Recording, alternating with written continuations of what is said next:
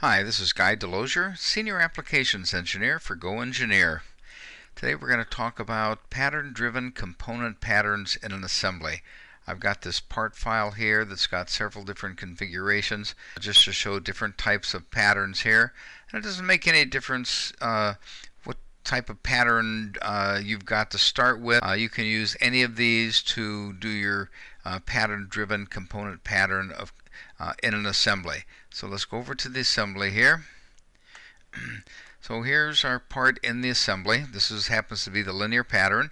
I've got one component in here, which is a socket head cap screw, and I want to put it in all of these different instances of this linear pattern.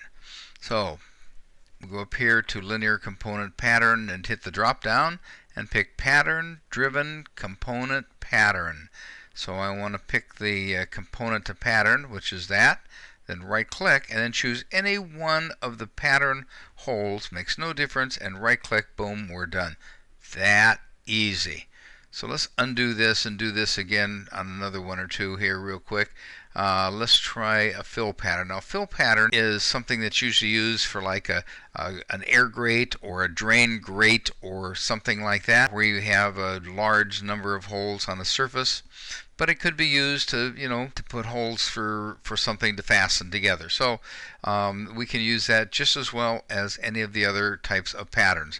So if we pick pattern-driven component pattern, pick the component, right-click, and pick any one of the holes, right-click. There we are. Now that, folks, that's power.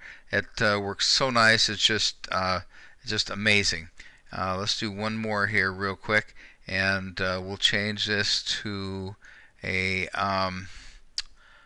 curve-driven pattern. Okay. Again, one that's not it's used ever so often, but it's always some weird shape generally.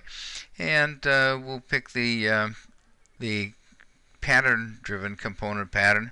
Pick the component, right-click, and again, any one of the holes, makes no difference, and it populates, as fast as your screen refreshes usually. So again, this is Guy Delozier, GoEngineer, wishing you a great day and good patterning.